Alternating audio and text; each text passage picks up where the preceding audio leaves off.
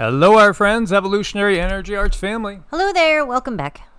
Welcome back, guys. And again, we want to thank everybody that's supporting us over on Patreon, where you will get unique videos that don't go up anywhere else as we watch, the clamping down again. Oh, there's that sound. They haven't been here for a while. I know. They haven't been here for a while. They've left us alone for a while. They've just basically hit us in other ways.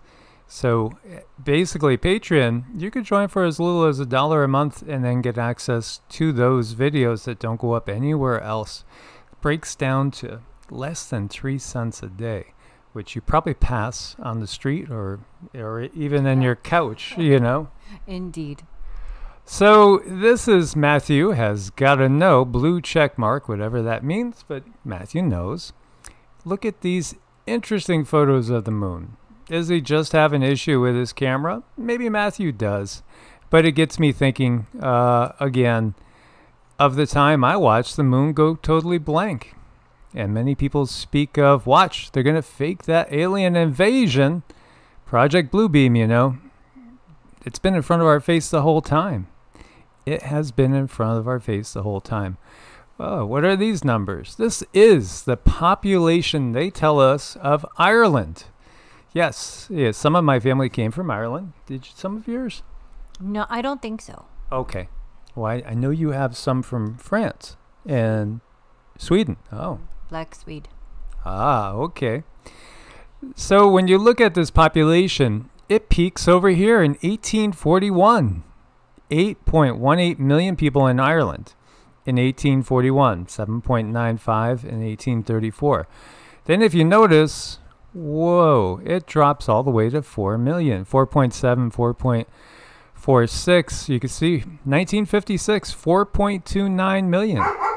What happened? What happened? Well, in reality, it was mass migration out of the country, which was caused by the potato famine. And so many of those Irish immigrants, they came to the U.S. Others went to Canada, other places as well.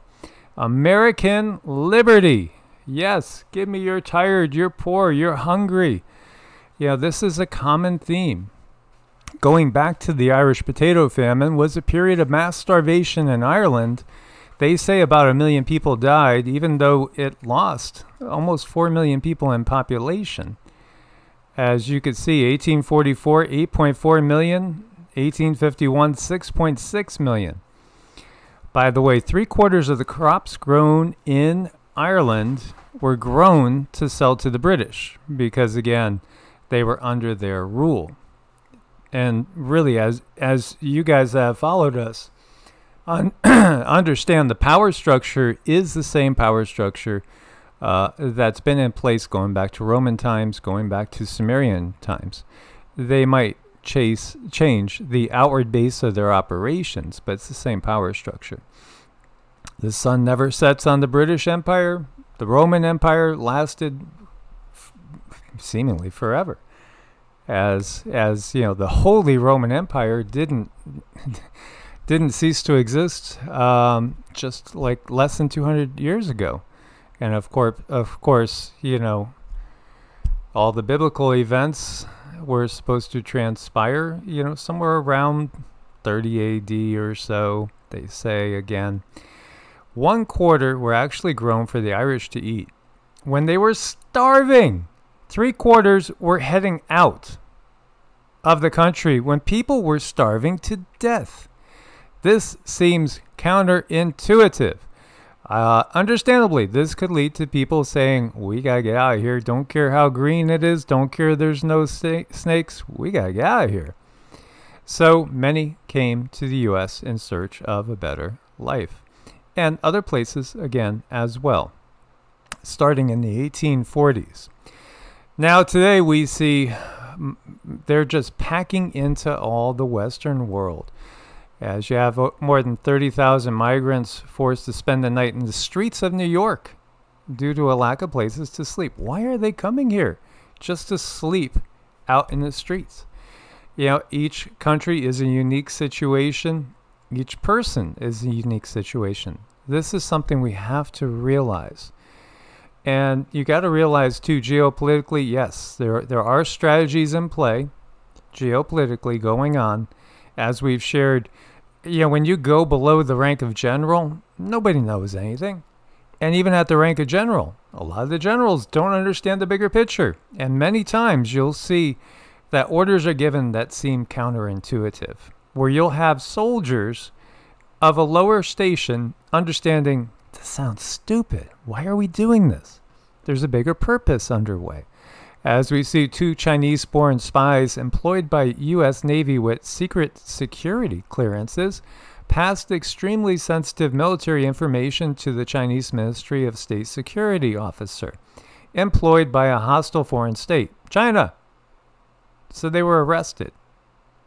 Jin Chao Patrick Wei and Wen Hing Thomas Zhao. Again, there's a bigger purpose. It is, obviously. This is, as we've called it, and the guides have reiterated this term, Trojan horse.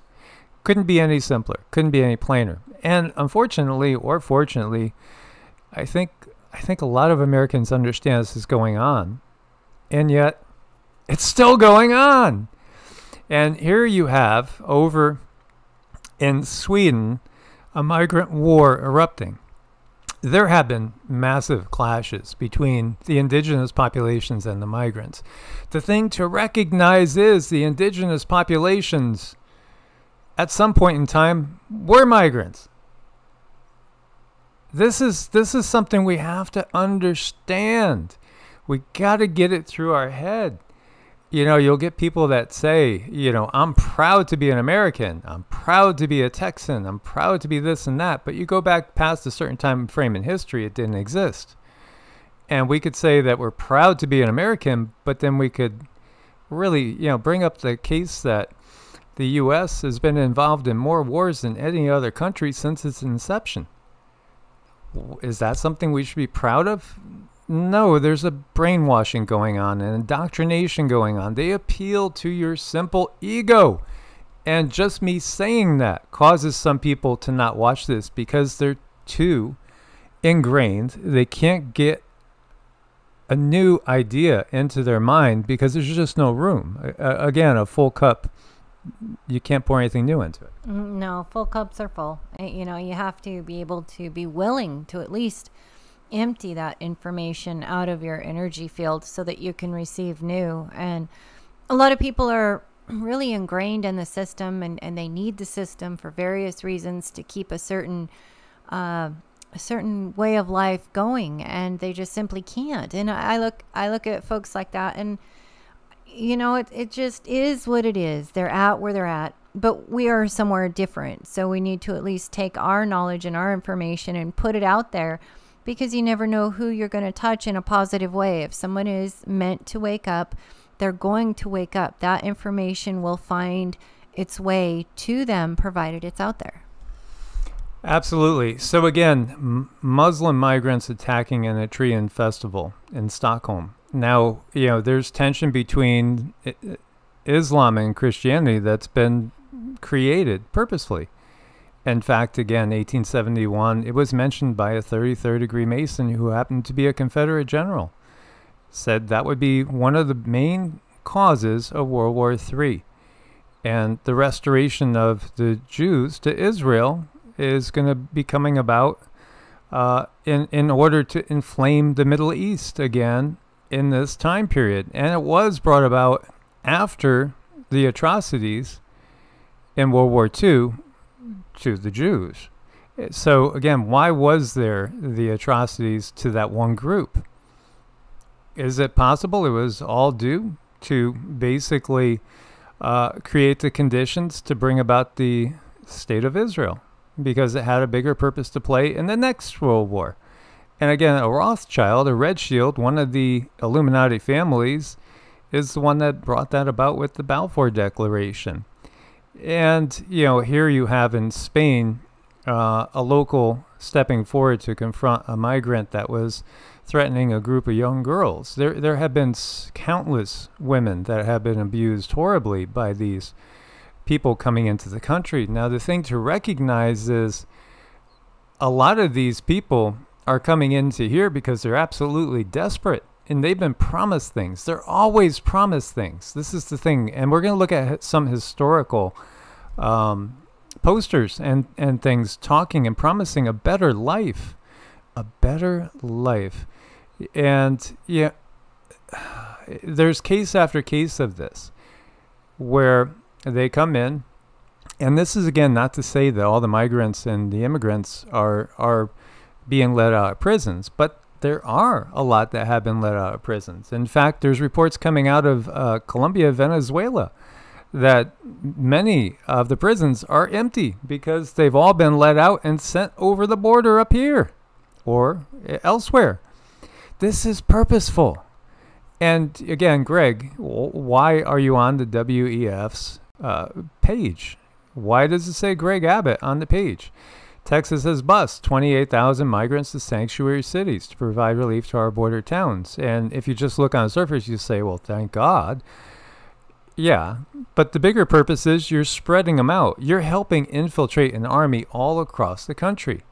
And again, even if it's only 1 or 2% of the entirety of them coming over the border, it's still a massive army because tens of millions have come across the border in recent years. There's so many of them now, you could see they're just lined up on the sidewalks. This is Midtown Manhattan, but you'll find the same thing in all the big cities across the U.S. You could look at this. This is insanity. Why would you come here to sleep on Midtown Manhattan sidewalks? I mean, I've walked these streets. You don't want to sleep on them. You don't want to touch them. They're filthy. And, you know, New York, yeah, you can walk by a place and it'll smell like it does in the house right now as we're cooking pizza. It'll smell like a paradise, an Italian restaurant. And then you get a whiff of something else and it's not so good. 8 million people jammed into an area very, very small. But again, this is over in Paris. It's everywhere. It's everywhere. This is so purposeful. Nostradamus saw this.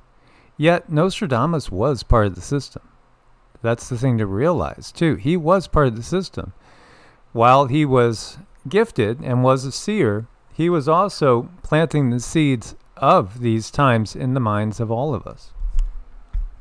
And, you know, we have the ability to see something different, to see something better, but the mainstream and the controllers, they're going to put what they want to happen forward. They're going to adjust things so that people play out the role, and it's very efficient for them. It's very effective. They get something for doing it. Like all of these politicians, you know, I don't care who they are. You know when they're lying, when their lips are moving. I mean, they might have good intentions when they first come in, and we can feel that baseline feeling, but unfortunately they get in situations where, well, they have to make compromises and they have to make changes, and it's due to the lifestyle that they lead. So we really need the system just totally pulled out by its roots. And if we can't do that, we need to look at ourselves as individuals and change our lives in such a way that we don't need the system. And it's no easy task. And it could take generations. So it's up to us to start now and start teaching the upcoming generations how to separate from the control grid. Absolutely. So you see this statement from the New York City mayor, who was really singing a totally different song going back a year or two ago. Eventually, this is going to come to a neighborhood near you. And yes, if we are in the NATO countries, that is the case. And they have been fighting with local populations constantly. Because, again, there are always opportunists. And there are people that are promised things. You do this, you will get that. It's just that simple. And you know, again, who is suffering? The locals are suffering, but also the migrants themselves, because, you know, we see that this is global. And here you have 2 sub-Saharan African migrants that have been rescued by Libyan border guards after claiming Tunisian authorities dumped them in the Sahara Desert. Sahara Desert is one of the most inhospitable places on the planet.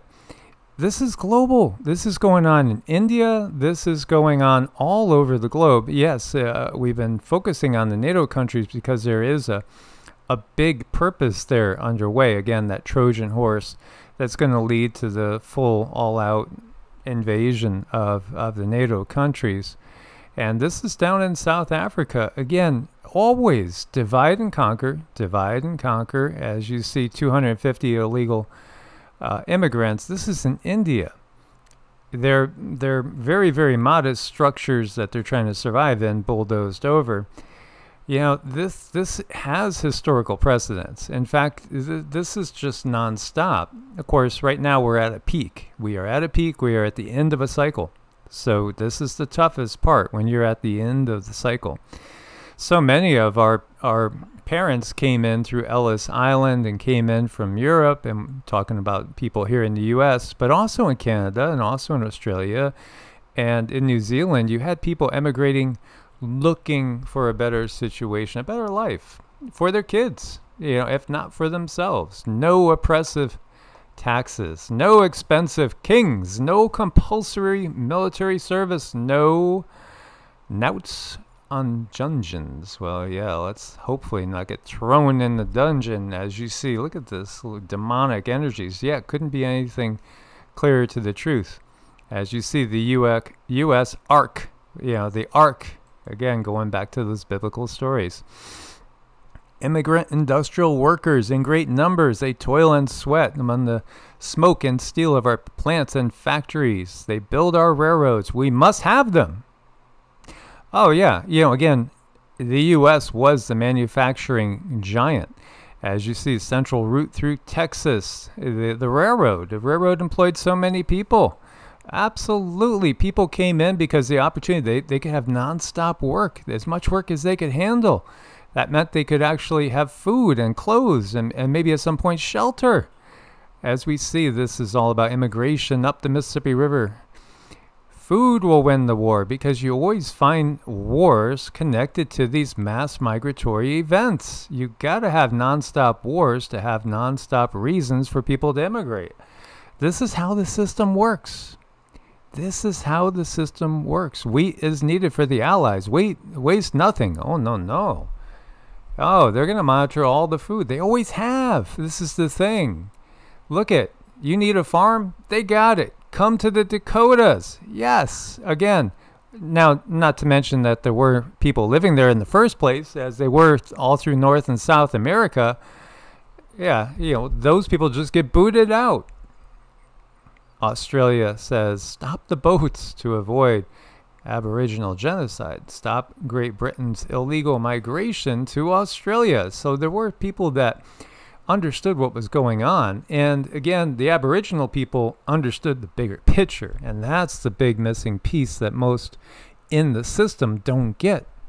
No, and we're really no different than them. I mean, what makes us think that we're going to be able to stay on this land? I mean, they've set it up for other people to come and take over. It's so common. I mean, it's been here since biblical times and probably before that. It's just a pattern they do. Absolutely. No slavery, promises of no slavery, promises of no taxation, promises of a better life. Come on, everybody, come. And, you know, it did cause a lot of fights, as you can see. Irish whiskey or lager beer, what's your preference? And the ballot box is key, because often these people coming off the boats were immediately hit by people from the parties, the political parties, and told, join with us, sign up, become a Democrat, become a Republican. We're the ones that are going to take care of you. And in many cases, too, people were coming off the boats and going right back out on boats after they became a citizen to go fight wars for the party and for the system. Speak American. Well, I didn't know there was an American language. Wasn't it English? Yeah, as you can see, again, it's all sales. It's all sales. It's a sales gimmick. The shores, the land, the grass is always greener in Canada, which, by the way, is brown right now because it's burning to a crisp. And that's another part of everything that's going on. Call of the stars to the British men and women, men for the land, women for the home. Oh, well, now you get in trouble if you said that. Employment guaranteed and good wages. But then there were those that were like, well, what are we going to do with this group or that group? There was always prejudices that happened. And, people had different ideas, with what to do and how we should handle things. The Texas border wall is not the first wall mentioned. That's something we should understand. And all the political caricatures. 200 picked healthy young men wanted. By the way, again, ouch. Ouch. Ouch is always involved when it comes to war. So you could see, Topeka, Santa Fe, land, good soil, wheat, corn, fruit. You could have the American dream. And this little map shows the most common country of origin for legal permanent immigrants. And we do see an awful lot of that Mexican flag, do we not? Well, because Texas through California at one point, all of that was basically Mexico. But again, how about the indigenous people? This never ends. This never ends. And as long as we allow them to manipulate us, as long as we hold any sort of grudges against another, race, creed, nationality, again, it's kind of insanity when the national borders are always just changing. General Sherman promised free slaves who joined his army 40 acres and a mule at the end of the war. The promise was granted but revoked when President Johnson ordered the land to be given back. When the land was given to blacks in the Homestead Act, it was not good farmland and they lacked the tools and supplies to farm it well. And now there's talks of making reparations now. All this time later, as the pizza's ready, guys. And here we see just a typical family, traveling thousands of miles and looking for some peace. We are all immigrants. Absolutely, we're all immigrants. Because Earth is not really the home of the human race, but that's something that most people can't understand at this point in time. Even though 99.7 of you guys get it, it's really a sad situation. And again, wars and rumors of wars. You'll never find a time period of prolonged peace going back 6,000 years. And in fact, the wars stepped up after 9/11 because that was the entire purpose of 9/11. And when you look at all these different wars, and you might wonder, well, why do people not like us over in the Horn of Africa? 2002 to present. Operation Enduring Freedom. It's still going on. All these wars. Again, there are so many people that hate the U.S. more than they hate anything because of the fact that we've been utilized to be the police force and the military force of the NWO. And now they're just going to change their base of operations to the fine dining ware. You have heard it said that it was eye for an eye, tooth for a tooth. But I tell you, do not resist an evil person. If anybody slaps you on the right cheek, turn to them the other cheek also. If anybody wants to sue you and take your shirt, hand over your coat as well. Well, the reality is that most people are lashing out because they've been done wrong. Their family's been done wrong. It's just the human condition because the control system has created endless hatred. It's just creating endless feuds like the Hatfields and McCoys that will last for generations. So how do you get out of it? Certainly not by feeding it. You don't want to fuel it. When you look to this is interesting. A UFO in 1665, the air battle of Stralsund. Again, we see these depictions of something going on in the air in so many paintings and wood carvings. This goes on since time immemorial.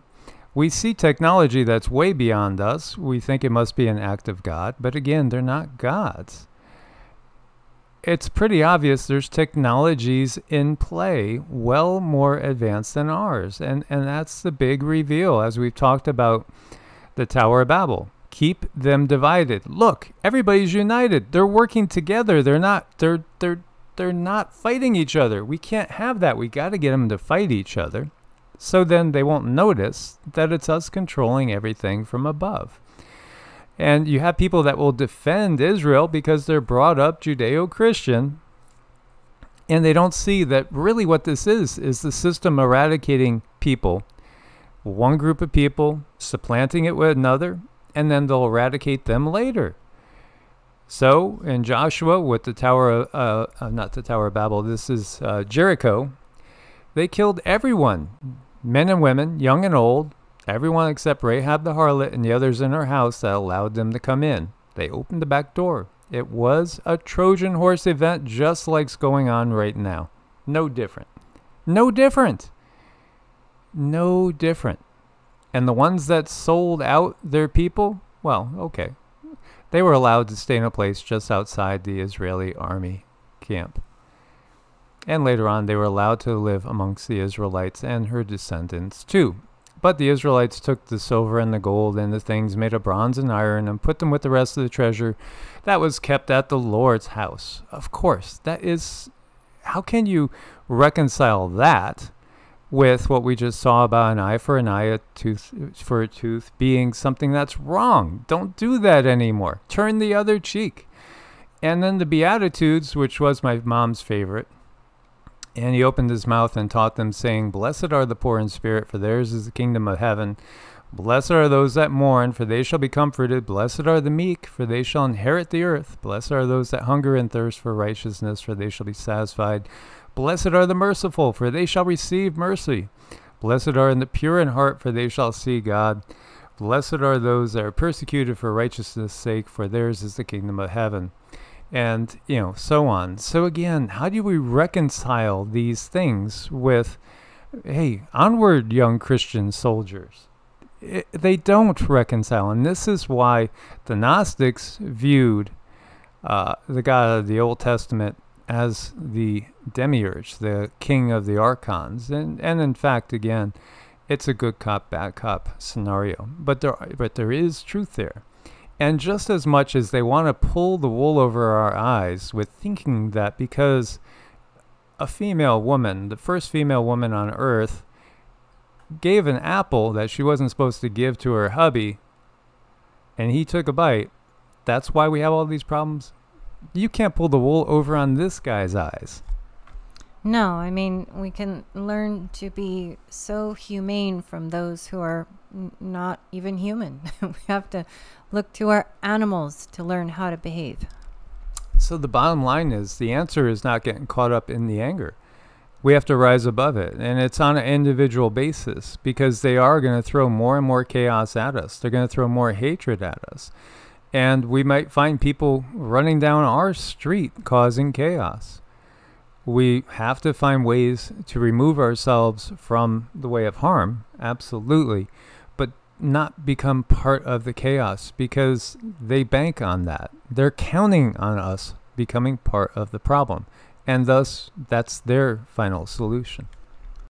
And before you get really angry at someone else, understand that we don't know what other people are going through. We don't know what the system has done to condition them. We don't understand what their traumas are. So we need to be giving as much love, understanding, and encouragement as we possibly can. Absolutely.